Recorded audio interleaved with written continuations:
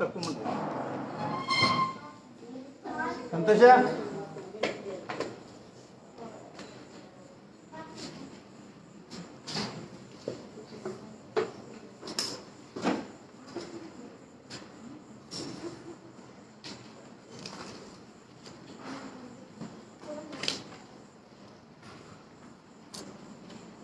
ಸಂತೋಷ ಕಡಿಮೆ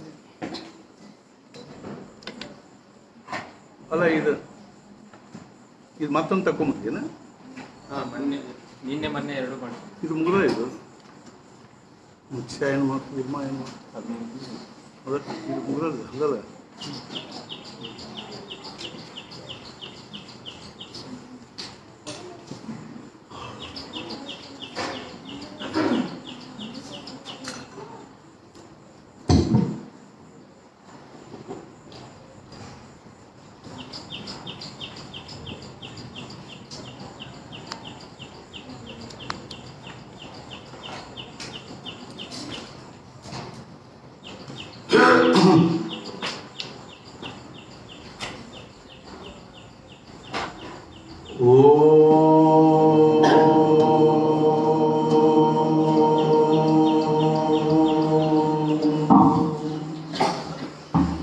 वक्रतुंड महाकाय सूर्यकोटि समप्रभ निर्विघ्नं कुरु मे देव सर्वकार्येषु सर्वदा ब्रह्मानन्दं परमसुखदं केवलं ज्ञानमूर्तिं द्वन्द्वातीतं गगनसदृशं तत्त्वमस्यादिलक्ष्यम् एकं नित्यं विमलमचलं सर्वदी साक्षिभूतं भावातीतं त्रिगुणरहितं सद्गुरुं तं नमामि।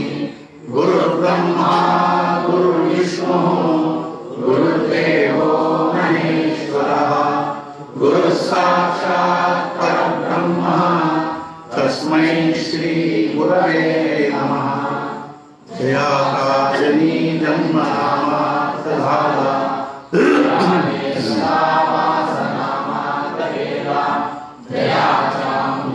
सर्वदा नाम कीर्ति नमस्कार्या ब्रह्म चैतन्य मूर्ति सद्गुरुनाथ महाराज की जय। जय जय रघुवीर समर्थ। विदेहापरी चालवोनी प्रपंच मुमुक्षु जनालागे अध्यात्म चर्चा करोनी बहुलोक जय मेळवीति नमस्कार त्या ब्रह्म चैतन्य मूर्ति सद्गुरुनाथ महाराज की जय। जय जय रघुवीर समर्थ।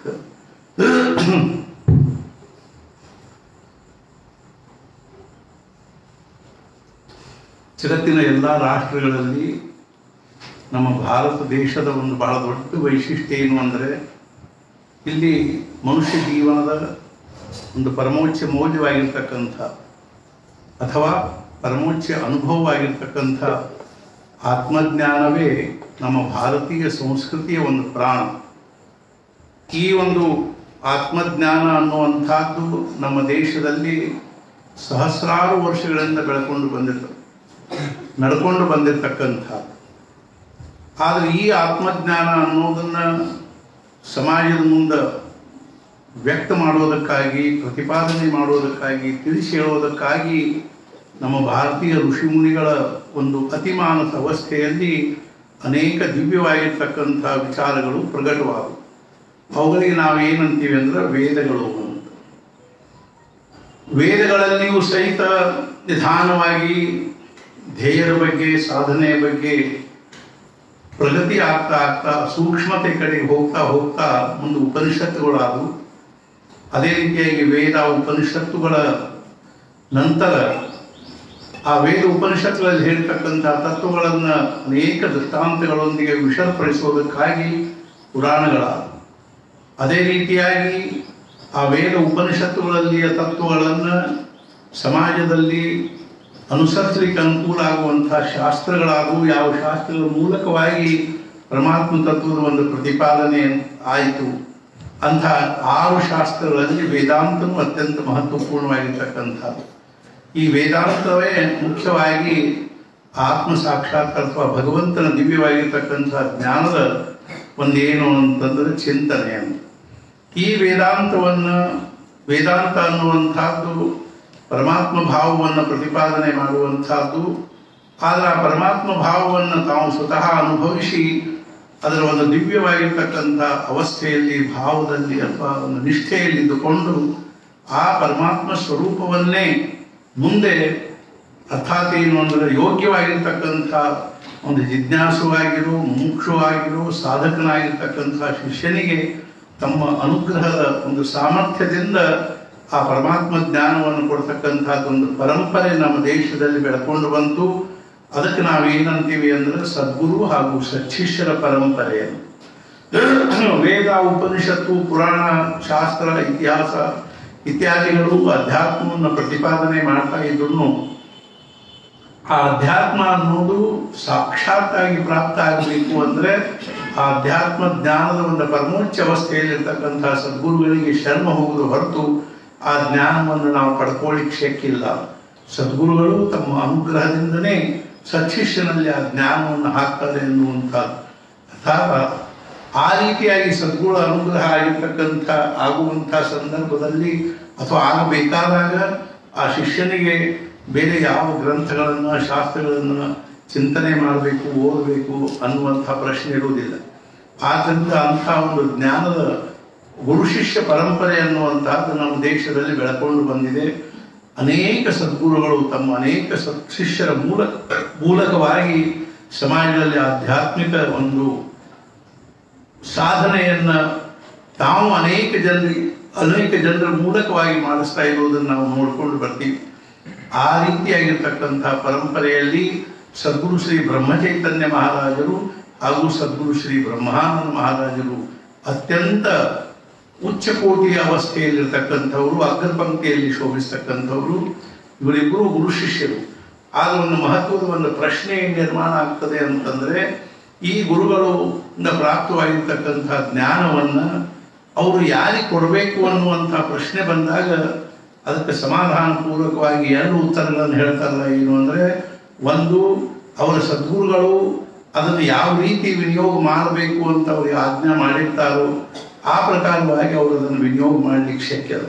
ಮೊದಲನೇದಾಗಿ ಏನು ಅಂದ್ರೆ, ಯಾವುದಾದ್ರೂ ಒಂದು ಶಾಸ್ತ್ರ ಗ್ರಂಥಗಳನ್ನು ಬರೆಯೋದ್ರ ಮೂಲಕವಾಗಿ ಅಥವಾ ಪ್ರವಚನ, ಅದೇ ರೀತಿಯಾಗಿ ಇನ್ನೂ ಅನೇಕ ಪ್ರಕಾರದ ಪ್ರವಚನಗಳ ಮೂಲಕವಾಗಿ ಅಥವಾ ಸತ್ಸಂಗಗಳ ಮೂಲಕವಾಗಿ ಅಥವಾ ಅನೇಕ ಪ್ರಕಾರದ ಅನೇಕ ಶಿಷ್ಯರನ್ನು ಸ್ವೀಕಾರ ಮಾಡಿ ಅವರಿಗೆ ಉಪದೇಶ ಮಾಡೋದ್ರ ಮೂಲಕವಾಗಿ ಆ ಸದ್ಗುರುಗಳ ಆಜ್ಞೆ ಹೆಂಗಾಗಿರ್ತದನೋ, ಯಾವ ರೀತಿಯಾಗಿರ್ತಕ್ಕಂಥ ಆಜ್ಞೆ ಇರ್ತದನೋ ಅದಕ್ಕನುಸಾರವಾಗಿ ಅವರು ಶಿಷ್ಯರು ಏನು ಮಾಡ್ತಾರೆ ಅಂದರೆ, ತಮ್ಮ ಗುರುಗಳ ಆಜ್ಞೆಗನುಸಾರವಾಗಿ ತಾವು ಅವರಿಗೆ ಯಾರು ಶಿಷ್ಯರಿಗೆ ತಮ್ಮ ಜ್ಞಾನವನ್ನು ಕೊಡಬೇಕು, ಅವರನ್ನು ಆ ಒಂದು ಜ್ಞಾನದಲ್ಲಿ ಪರಿಣತಗೊಳಿಸಬೇಕು ಅನ್ನುವಂಥ ಗುರುಗಳ ಆಜ್ಞೆ ಆಗಿರ್ತದನೋ ಅದಕ್ಕನುಸಾರವಾಗಿ ಅಂಥವ್ರ ಕಡೆಗೆ ಅವ್ರಿಗೆ ಹೋಗಬೇಕಾಗಿ ಬರ್ತದೆ. ಇದು ಎರಡನೇದಾಗಿ ಏನು ಅಂದರೆ, ಯಾವ ಒಂದು ಸಮಾಜದಲ್ಲಿರ್ತಕ್ಕಂಥ ಯಾವ ಮುಮುಕ್ಷುಗಳಿಗೆ, ಜಿಜ್ಞಾಸುಗಳಿಗೆ, ಸಾಧಕರಿಗೆ ಅರ್ಥಾತ್ ಏನು ಅಂದರೆ, ಯಾವ ಸತ್ಪುರುಷರ ಮೂಲಕವಾಗಿ ನಾವು ಜೀವನದಲ್ಲಿ ಆ ಸಾಧನೆಯನ್ನು ಪಡ್ಕೊಂಡು ಆ ಸಾಧನೆಯನ್ನು ಮಾಡಿ ಸಮಾಧಾನ ಪಡ್ಕೊಳ್ಳೋದು ಅವ್ರ ಪ್ರಾರಬ್ಧದಲ್ಲಿ ಇರ್ತದನೋ, ಮತ್ತು ಯಾವ ಸತ್ಪುರುಷರ ಪ್ರಾರಬ್ಧದಲ್ಲಿ ಯಾವ ಶಿಷ್ಯರಿಗೆ ಅರ್ಥಾತ್ ಏನು ಅಂದರೆ ಸಾಧನೆ ಹೇಳಬೇಕು, ಅವರನ್ನು ಅದರೊಳಗೆ ಪರಿಣತಗೊಳಿಸಬೇಕು ಅನ್ನೋದು ಆ ಗುರುಗಳ ಪ್ರಾರಬ್ಧದಲ್ಲಿ ಇರ್ತದನೋ, ಅಂಥ ಗುರುಗಳು ಅಂಥ ಪ್ರಾರಬ್ಧದಲ್ಲಿ ಉಳ್ಳಂಥ ಶಿಷ್ಯರ ಕಡೆಗೆ ಅನಿವಾರ್ಯವಾಗಿ ಬರಬೇಕಾಗ್ತದೆ. ಆವಾಗ ಅಂಥ ಶಿಷ್ಯರು ಅರ್ಥಾತ್ ಏನು ಅಂದ್ರೆ, ಅವರ ಗುರುಗಳದು ಪ್ರಾರಬ್ಧ ಇರ್ತದೆ, ಶಿಷ್ಯರದು ಪ್ರಾರಬ್ಧ ಇರ್ತದೆ. ಇಂಥ ಗುರುಗಳಿಂದಲೇ ಇಂಥ ಶಿಷ್ಯರು ಜ್ಞಾನವನ್ನು ಪಡ್ಕೋಬೇಕು, ಸಾಧನೆ ಮಾಡಬೇಕು ಅನ್ನುವಂಥದ್ದು ಈಶ್ವರಿ ಯೋಜನಾ ಇರ್ತದೆ, ಭಗವಂತನ ಒಂದು ಸಂಕಲ್ಪ ಇರ್ತದೆ. ಅದಕ್ಕನುಸಾರವಾಗಿಯೇ ಮಹಾರಾಜರ ಆಜ್ಞಾನವೂ ಆಯಿತು. ಅದೇ ರೀತಿಯಾಗಿ ಕರ್ನಾಟಕದ ಒಂದು ಪ್ರಾರಬ್ಧ ಅಥವಾ ಭಾಗ್ಯನೂ ಉದಯ ಆಯಿತು ಅನ್ನುವಂಥ ರೀತಿಯಲ್ಲಿ ಆ ಸದ್ಗುರುಗಳ ಶಿಷ್ಯರ ಒಂದು ಜೀವನದಲ್ಲಿ ಅರ್ಥಾತ್ ಅಂಥ ಸತ್ಪುರುಷರ ಅನುಗ್ರಹದಿಂದ ಜೀವನದಲ್ಲಿ ಪರಮಶಾಂತಿಯನ್ನು, ಸಮಾಧಾನವನ್ನು ಪಡ್ಕೊಳ್ಳುವಂಥ ಭಾಗ್ಯ ಉದಯ ಆಯಿತು ಅಂದರೆ ಅಂಥ ಸತ್ಪುರುಷರು ಅವರು ತಾವಾಗಿಯೇ ಅವ್ರ ಕಡೆಗೆ ಬರ್ತಾರೆ. ರಾಮಕೃಷ್ಣ ಪರಮಹಂಸರು ಹೇಳದಿದ್ರು, ಅರ್ಥಾತ್ ನಾವು ಗುರುಗಳನ್ನು ಹುಡುಕೋತ ಹೋಗಬೇಕಾದ ಕಾರಣ ಇಲ್ಲ. ಯಾವ ರೀತಿಯ ಕಮಲ ಅರಳುತ್ತೀವಿ ಅಂದರೆ ಅರ್ಥಾತ್ ಭ್ರಮರಗಳಿಗೆ ಆಮಂತ್ರಣ ಕೊಡಬೇಕಾಗಿ ಬರಂಗಿಲ್ಲೋ ಅದೇ ರೀತಿಯಾಗಿ ಆ ಶಿಷ್ಯರಲ್ಲಿ ಅಂಥ ಒಂದು ಭೂಮಿಕಾ ತಯಾರಾಯಿತು ಅಂದರೆ ಗುರುಗಳು ತಾವಾಗಿನೇ ಆ ಶಿಷ್ಯನ ಹುಡುಕೋತ ಬರ್ತಾರ ಅನ್ನೋ ಹಾಗೆ ಅರ್ಥಾತ್ ಏನು ಅಂದ್ರೆ ಬ್ರಹ್ಮಾನಂದ ಮಹಾರಾಜರಿಗೆ ಬೆಳಧಡಿಯನ್ನು ಹುಡುಕೋತ ಬರಬೇಕಾಯ್ತು. ಅರ್ಥಾತ್ ಬೆಳಧಡಿ ಊರು ಗೊತ್ತಿತ್ತು, ಆದರೆ ಬೆಳಧಡಿಗೆ ಬರಬೇಕಾಯ್ತು.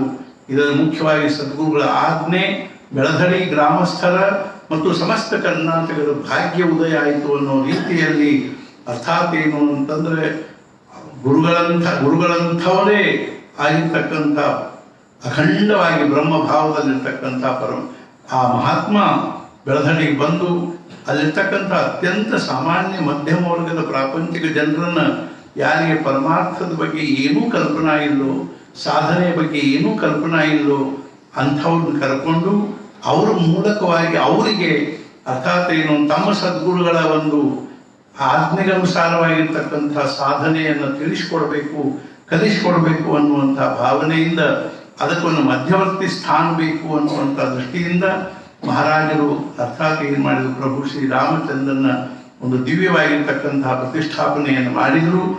ಆ ಒಂದು ಸಾನ್ನಿಧ್ಯವನ್ನೇ ಮುಖ್ಯವಾಗಿ ಇಟ್ಟುಕೊಂಡು ಅವರ ಪರಮ ಶಿಷ್ಯರಾಗಿರ್ತಕ್ಕಂಥ ಬ್ರಹ್ಮಾನಂದ ಮಹಾರಾಜರು ಅರ್ಥಾತ್ ಆ ರಾಮನ ದಿವ್ಯ ಸಾನ್ನಿಧ್ಯದಲ್ಲಿ ಆ ಎಲ್ಲರನ್ನು ಕರ್ಕೊಂಡು ಉಪಾಸನೆಯನ್ನು ಎಷ್ಟು ವಿಲಕ್ಷಣವಾಗಿ ಮತ್ತು ಎಷ್ಟು ಅಚ್ಚುಕಟ್ಟಾಗಿ, ಎಷ್ಟು ಶಿಸ್ತಬದ್ಧವಾಗಿ ಮತ್ತು ಎಷ್ಟೊಂದು ಅರ್ಥಾತ್ ಏನೊಂದು ಸಂಪ್ರದಾಯಕ್ಕೆ ಅನುಕೂಲವಾಗ್ತಕ್ಕ ಸಂಪ್ರದಾಯದ ಪದ್ಧತಿಗನುಸಾರವಾಗಿ ಅವರು ಉಪಾಸನೆಯನ್ನು ಕಲಿಸ್ತಾ ಇದ್ದಾರೆ. ಅದನ್ನು ನಾವು ನೋಡ್ತಾ ಇದ್ದೀವಿ, ಓದ್ತಾ ಇದ್ದೀವಿ ಮತ್ತು ಅದನ್ನು ಆ ಒಂದು ದಿವ್ಯವಾಗಿರ್ತಕ್ಕಂಥ ಸಂದರ್ಭವನ್ನು ನಾವು ನಮ್ಮ ಅಂತಃಚಕ್ಷುಗಳ ಮುಂದೆ ತಂದುಕೊಂಡು ಅದರ ಆನಂದವನ್ನು ಅನುಭವಿಸ್ತಾ ಇದ್ದೀವಿ. ಆದ್ದರಿಂದ ಇನ್ನು ಮುಂದಿನ ಉಪಾಸನಾ ಪದ್ಧತಿಯನ್ನೂ ಸಹಿತ ಮುಂಚೆ 7 ದಿನಗಳು ಮಾಡಬೇಕಾಗಿರೋ ಉಪಾಸನೆಯನ್ನು ಕ್ರಮವಾಗಿ ಸ್ವಲ್ಪದರಲ್ಲೇ ಮುಂದೆ ರವಿವಾರದ ಮೊದಲನೇ ಉಪಾಸನೆಯನ್ನು ಸವಿಸ್ತಾರವಾಗಿ ಹೇಳಿದರು. ಮುಂದೆ ಸೋಮವಾರದಿಂದ ಶನಿವಾರ ತನಕ ಉಪಾಸನೆಯನ್ನು ಅದರೊಳಗೆ ಮುಖ್ಯವಾಗಿ ಹೇಳಬೇಕಾಗಿರ್ತಕ್ಕಂಥ ಅಭಂಗಗಳನ್ನು, ಪದಗಳನ್ನು, ಆರತಿಗಳನ್ನು ಹೇಳಿ ಆಮೇಲೆ 7 ದಿನಗಳ ಉಪಾಸನೆಯ ಪದ್ಧತಿಯನ್ನು ಸಂಕ್ಷಿಪ್ತವಾಗಿ ಅನುಕ್ರಮಣಿಕೆ ಅನ್ನುವಂಥ ಅವತರಣಿಕ ಅನ್ನುವಂಥ ಪದ್ಧತಿಯೊಳಗೆ ಬರೆದುಕೊಟ್ಟರು. ಅದೇ ರೀತಿಯ ಮೋಕ್ಷ ಪ್ರಾಪ್ತಿಯ ರಹಸ್ಯವನ್ನೂ ಸಹಿತ ಬರೆದುಕೊಟ್ಟರು. ಅದಾದ ಮೇಲೆ ಅರ್ಥಾತ್ ಬೆಳಧಡಿಯಲ್ಲಿ 3 ತಿಂಗಳು ಅಲ್ಲೇ ಇದ್ದುಕೊಂಡು ಚೈತ್ರವದ್ಯ ದ್ವಿತೀಯ ದಿವಸ ಶ್ರೀರಾಮದೇವರ ಪ್ರತಿಷ್ಠಾಪನೆ ಆಯಿತು. ಆಮೇಲೆ ಗುರುಪೌರ್ಣಿಮೆಯವರೆಗೂ ಬ್ರಹ್ಮಾನಂದ ಮಹಾರಾಜರು ಬೆಳಧಡಿಯಲ್ಲೇ ಇದ್ದುಕೊಂಡು ಉಪಾಸನೆಯನ್ನು ಕಲಿಸ್ತಾ ಇದ್ದರು. ಜನರು ಹೊರಗಿನಿಂದ ಜನರು ಬರೋದು ಹೋಗೋದು ಪ್ರಾರಂಭ ಆಗಿತ್ತು. ಎಲ್ಲರ ಜೊತೆಗೂ ಸಂಪರ್ಕದಲ್ಲೂ ಇರ್ತಿದ್ರು, ಎಲ್ಲರಿಗೂ ಉಪದೇಶನೂ ಮಾಡ್ತಿದ್ರು. ಅದೇ ರೀತಿ ಉಪಾಸನೆಯಲ್ಲೂ ಅಗದಿ ನಿಷ್ಠುರವಾಗಿ ಕಟಾಕ್ಷದಿಂದ ಭಾಗವಹಿಸ್ತಾ ಇದ್ದರು. ಮತ್ತು ಗುರುಪೌರ್ಣಿಮೆಯ ಉತ್ಸವ ಬಂದ ಕೂಡಲೇ ಅರ್ಥಾತ್ ಆ ಗುರುಪೌರ್ಣಿಮಾ ಉತ್ಸವದ ಸಿದ್ಧತೆಯನ್ನು ಮಾಡತೊಡಗಿದರು. ಗುರುಪೌರ್ಣಿಮಾ ಆದ ಮೇಲೆ ಬ್ರಹ್ಮಾನಂದ ಮಹಾರಾಜರು ಪರವೂರಿಗೆ ಹೋಗಲಿ ಶುರು ಮಾಡಿದರು. ಆಮೇಲೆ ಅಲ್ಲಿಯ ಕಾರ್ಯಕಲಾಪಗಳ ಕಡೆಗೆ ಲಕ್ಷ್ಯ ಕೊಡ್ಲಿಕ್ಕೆ ಹತ್ತರು. ಮೊದಲನೇದಾಗಿ ಭಾಮಿ ಕಟ್ಟಿಸಿದ್ರು, ಆಮೇಲೆ ಛತ್ರವನ್ನು ಕಟ್ಟಿಸಿದ್ರು, ಆಮೇಲೆ ತೇರು ಮಾಡಿಸಿದ್ರು, ಪಲ್ಲಕ್ಕಿ ಮಾಡಿಸಿದ್ರು, ಅನೇಕ ಸಾವಿರಾರು ಜನರಿಗೆ ಆಗುವಷ್ಟು ಪಾತ್ರೆ ಪಡಗಳನ್ನು ಸಂಗ್ರಹ ಮಾಡಿದರು. ಇದೆಲ್ಲ ವಿಚಾರಗಳನ್ನು ನಾವು ಮುಂದೆ ಅವರ ದಿವ್ಯವಾಗಿರ್ತಕ್ಕಂತಹ ಚರಿತ್ರೆಯಲ್ಲಿ ಶ್ರವಣ ಮಾಡೋಣ. ಆಮೇಲೆ 1899ನೇ ಇಸ್ವಿಯಲ್ಲಿ ತಮ್ಮ ಸದ್ಗುರುಗಳಾಗಿರ್ತಕ್ಕಂಥ ಬ್ರಹ್ಮಚೈತನ್ಯ ಮಹಾರಾಜರ ಆಜ್ಞೆಗನುಸಾರ ಗೋಂದಾವಳಿಗೆ ಹೋದರು ಅನ್ನುವಂಥ ಕಥಾ ಪ್ರಸಂಗವನ್ನು ನಾವು ಮುಂದೆ ಶ್ರವಣ ಮಾಡ್ತೀವಿ. ಈಗ ಶ್ರೀ ಗುರುಗಳು ಅಲ್ಲಿದ್ದವ್ರನ್ನ ಕರ್ಕೊಂಡು ರಾಮದಾಸ್ ಸ್ವಾಮಿಗಳು ರಚಿಸಿರ್ತಕ್ಕಂಥ ಭೀಮರೂಪಿ ಸ್ತೋತ್ರ ಅನ್ನುತ್ತಾ ಆಮೇಲೆ ನಮಸ್ಕಾರಗಳನ್ನು ಹಾಕಿ ಮುಂದೆ ಮಾಡಿರ್ತಕ್ಕಂಥ ಆರತಿ ಪದವನ್ನು ನಾವು ಯಾವ ರೀತಿ ನಿರ್ವಹಿಸಿದ್ರು ಅನ್ನೋದನ್ನು 5 ನಿಮಿಷ ನೋಡಿ ಆಮೇಲೆ ಮತ್ತೆ ಮುಂದಿನ ಕಾರ್ಯಕ್ರಮಗಳಲ್ಲಿ ತೊಡಗೋಣ. ಶ್ರೀರಾಮ ಸಮರ್ಥ. ಶ್ರೀ ಗುರುಗಳು ಅಲ್ಲಿ ಇದ್ದವರನ್ನು ಕರೆದುಕೊಂಡು ಸಮರ್ಥ ಶ್ರೀ ರಾಮದಾಸ ಸ್ವಾಮಿಗಳು ರಚಿಸಿದ ಭೀಮರೂಪಿ ಸ್ತೋತ್ರ ಅನ್ನುತ್ತಾ ಶ್ರೀ ಮಾರುತಿಯ 11 ಪ್ರದಕ್ಷಿಣೆ ಹಾಕಿದರು. ಆಮೇಲೆ ಶ್ರೀ ಮಾರುತಿಯ ಮುಂದೆ ನೀರಾಂಜನ ಹಚ್ಚಿಟ್ಟು ಕೋಟಿ ಚಾಕೋಟಿ ಆರತಿ ಅಂದರು. ಅದಾದ ಮೇಲೆ ಮತ್ಸ್ಯಾಯ ನಮಃ ಕೂರ್ಮಾಯ ನಮಃ ಅನ್ನುತ್ತಾ 11 ನಮಸ್ಕಾರ ಹಾಕಿದರು.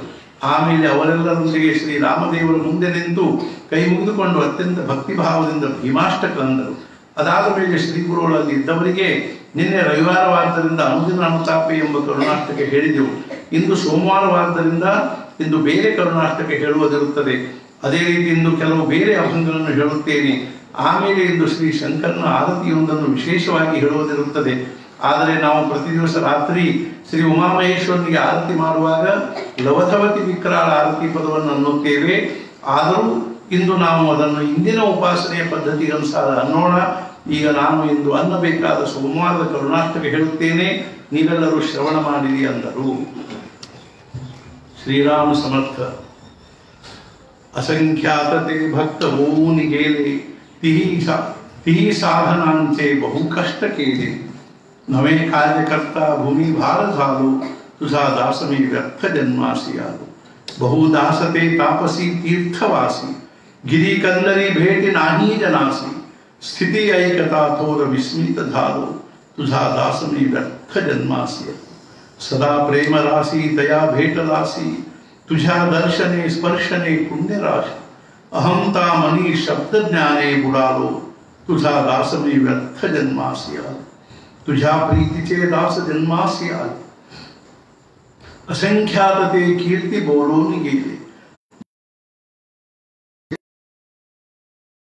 मी व्यर्थ जन्मासी आलो.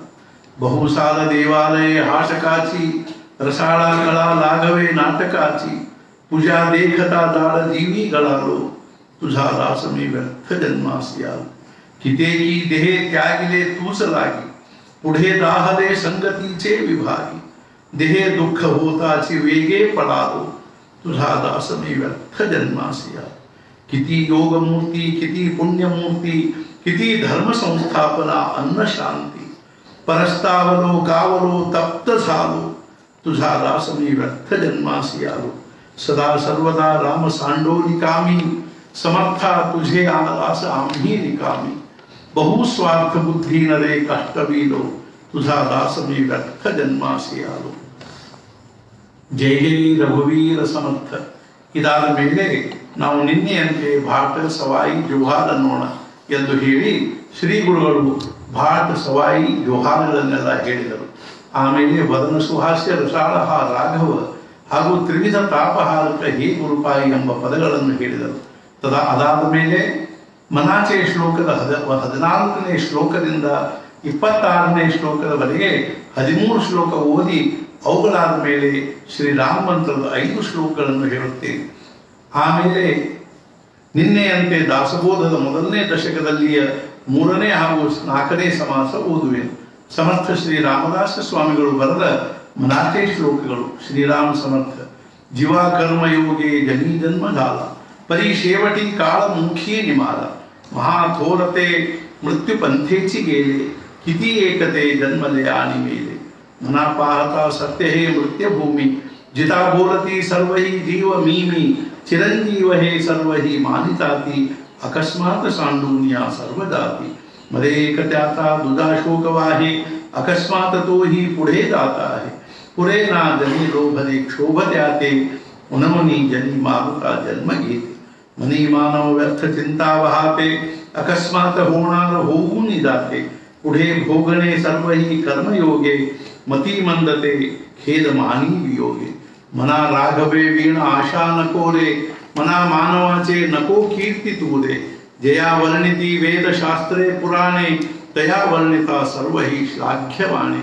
मना सर्वदा सत्य सोडू नको रे मना सर्वथा मिथ्य मांडू नको रे. मना सत्य ते सत्य वाचे वदावे मना मिथ्य ते मिथ्य सोडून द्यावे. बहु हिंपुटी होई जे मायपोटी नको रे मना यातना तेची मोठी. निरोधे पचे कोंडिले गर्भवासी अधोमुखरे दुःख त्या बाळकासी. मना वासना चूकवी एल झाला मना कामना सांडिले द्रव्यदारा. मना यातना थोर हे गर्भवासी मना सज्जना भेटवी राघवासी. मना सज्जना हित माझे करावे रघुनायका दृढ चित्ती धरावे. महाराज तो स्वामी वायू सुताचा जना उद्धरे नाथ लोकत्रयाचा. न बोले मना राघवा वीण काही जनी वावगे बोलता सुख नाही. घडीने घडी काळ आयुष्य नेतो देहांती तुला कोण सोडू पाहतो. रघुनायका वीण वाया शिणावे जनासारखे व्यर्थ का ओसणावे. सदा सर्वदा नाम वाचे वसोदे अहंता मनी पापिणी ते नसोदे. मना वीट मानू नको बोलण्याचा पुढे मागुता राम जोडेल कैचा. सुखाची घडी लोटता दुःख आहे, पुढे सर्व जाईल काही न राहे. हे रक्षणा कारणे यत्न केला, परी शेवटी काळ घेऊन गेला. खरी रे मना भक्ती या राघवाची, पुढे अंतरी सोडिना चिंता भवाची. जय जय ರಘುವೀರ ಸಮರ್ಥ. ಈಗ ನಾನು ಶ್ರೀರಾಮ ಮಂತ್ರದ 5 ಶ್ಲೋಕ ಹೇಳುತ್ತೇನೆ ಎಂದು ಹೇಳಿ ಶ್ರೀರಾಮ ಮಂತ್ರದ ಶ್ಲೋಕ ಹೇಳತೊಡಗಿದರು. समर्थ श्री रामदास स्वामी विरचित श्रीराम मंत्राचे श्लोक. श्रीराम समर्थ. कफे कंठ हा रोध होईल देवा, अकस्मात तो प्राण जाईल तेव्हा. तुला कोण तेथे सखे सोय दे रे, तुला हरे राम हा मंत्र सोपा जपारे. तुझे बाल्य तारुण्य गेले निघोनी, कळे ना कसे लोक जाती मरोनी. करीशी मुलांची स्वहस्ते क्रिया रे, हरे राम हा मंत्र सोपा जपारे. दुराशा नको रे परस्त्री धनाची, नको तू करू नीच सेवा जनाची. पराधीन कैसा भला दिससी रे, हरे राम हा मंत्र सोपा जपारे. मदे डोलसी बोलसी साधू वृंदा, कसे हित तू नेणसी बुद्धिमंता. रिकामाची तू गुंतसी लावू गाले, हरे राम हा मंत्र सोपा जपारे. बहुव्याप संताप तो मूल पापा, गतायुष्य द्रव्य नये कोटी बापा. कळे ना कसे कोणता तो नफारे, हरे राम हा मंत्र सोपा जपारे. जय जय ರಘುವೀರ ಸಮರ್ಥ ಎಂದು ಹೇಳಿ ವಕ್ರತುಂಡ ಮಹಾಕಾಯ ಎಂಬ ಶ್ಲೋಕದಿಂದ ಪ್ರಾರಂಭಿಸಿ ದಾಸಬೋಧ ಓದುತ್ತಾರೆ. ಅದಾದ ಮೇಲೆ ಜೀವನ್ ರಾಯರು ಶ್ರೀ ಗುರುಗಳಿಗೆ, ಗುರುಗಳೇ ತಾವು ನಮಗೆ ಕಲಿಸುತ್ತಿರುವ ಉಪಾಸನೆಯಲ್ಲಿ ಮರಾಠಿಯ ಭಂಗಗಳು, ಭಜನೆಗಳು, ಸ್ತೋತ್ರ ಆರತಿಗಳಿರುತ್ತವೆ. ನಡುವೆ ಒಂದೊಂದು ತಾವು ರಚಿಸಿದ ಮರಾಠಿ ಕನ್ನಡ ಅಭಂಗಗಳಿದ್ದರೆ ನಮಗೆ ಅನ್ನದ ಉತ್ಸಾಹವೆನಿಸುತ್ತದೆ. ಆದ್ದರಿಂದ ತಾವು ತಮಗೆ ಸ್ಫುರಿಸಿದ ಅಭಂಗ ಹೇಳಿದೆ ಎಂದರು. ಆಗ ಶ್ರೀ ಗುರುಗಳು ಮುಂಗುಳ್ನಗುತ್ತಾ, ರಾಯರೇ, ನಾನು ಶ್ರೀ ಸದ್ಗುರುಗಳ ಚರಣ ಕಮಲಗಳ ಮೇಲೆ ತಲೆ ಇಟ್ಟಾಗಲೇ ನಾನು ನನ್ನ ಶಬ್ದಜ್ಞಾನವನ್ನು ಶ್ರೀ ಸದ್ಗುರುಗಳಿಗೆ ಸಮರ್ಪಣೆ ಮಾಡಿಬಿಟ್ಟಿರುವೆ. ಹೀಗಾಗಿ ನಾನಾಗಿಯೇ ಯಾವುದೇ ಗ್ರಂಥ, ಪ್ರಬಂಧ, ನಿಬಂಧ, ಕಾವ್ಯ, ಸಾಹಿತ್ಯದ ಗೊಡವೆಗೆ ಬಿದ್ದಿರುವುದಿಲ್ಲ. ಅದೇ ರೀತಿ ಮುಂದೆ ಆದರೂ ಶ್ರೀರಾಮನಾಮಸ್ಮರಣೆ ಬಿಟ್ಟು ಬೇರೇನೂ ಓದುವುದು ಬರೆಯುವುದನ್ನು ಮಾಡುವ ಪ್ರಶ್ನೆ ಇಲ್ಲ. ಆದ್ದರಿಂದ ಯಾವುದೇ ಶಾಸ್ತ್ರ ಪುರಾಣಗಳ ಗೊಂದಲದಲ್ಲಿ ಬೀಳುವುದಿಲ್ಲ. ನಾನು ನನ್ನ ನಾಲಿಗೆಯನ್ನು ರಾಮನಾಮಕ್ಕೆ ಮಾರಿಕೊಂಡಿರುತ್ತೇನೆ. ಈ ನಾಲಿಗೆಯಿಂದ ಶಾಸ್ತ್ರ ಚರ್ಚೆ ಮಾಡುವುದಿಲ್ಲ. ಆದರೂ ಶ್ರೀ ಸದ್ಗುರು ನನ್ನ ಹೃದಯದಲ್ಲಿ ಕುಳಿತು ಹೇಳಿದ ಶಬ್ದಗಳನ್ನು, ಅಭಂಗಗಳನ್ನು, ಭಜನೆಗಳನ್ನು ಬರೆದಿಟ್ಟುಕೊಳ್ಳುವೆನು. ಆಮೇಲೆ ಭಜನೆಯಲ್ಲಿ ನಿಮಗೆಲ್ಲರಿಗೆ ಹೇಳುವೆ. ನಾನು ಶ್ರೀ ಕ್ಷೇತ್ರ ಗೋಂದಾವಲಿಯಿಂದ ಇಲ್ಲಿಗೆ ಬರುವಾಗ ಗದಗಿನಲ್ಲಿ ಶ್ರೀ ತಿಕೋಟೇಶ್ವರನ ಮಂದಿರದಲ್ಲಿ ಒಂದು ರಾತ್ರಿ ಮುಕ್ಕಾಂ ಮಾಡಿದ್ದೆನು. ಆಗ ಶ್ರೀ ಸದ್ಗುರು ಅನುಗ್ರಹದಿಂದ ಮರಾಠಿಯಲ್ಲಿ ಒಂದು ಅಭಂಗ ಸ್ಫುರಿಸಿತು. ಅದನ್ನು ಬರೆದಿಟ್ಟುಕೊಂಡಿರುವೆ. ಇಂದು ಅದನ್ನು ಹೇಳುವೆ. ಅದೇ ರೀತಿ ನಿನ್ನೆ ರಾತ್ರಿ ಒಂದು ಕನ್ನಡ ಅಭಂಗ ಸ್ಫುರಿಸಿತು. ಅದನ್ನು ಬರೆದಿಟ್ಟುಕೊಂಡಿರುವೆ. ಅದನ್ನು ಇಂದು ರಾತ್ರಿ ಭಜನೆಯಲ್ಲಿ ಹೇಳುವೆ.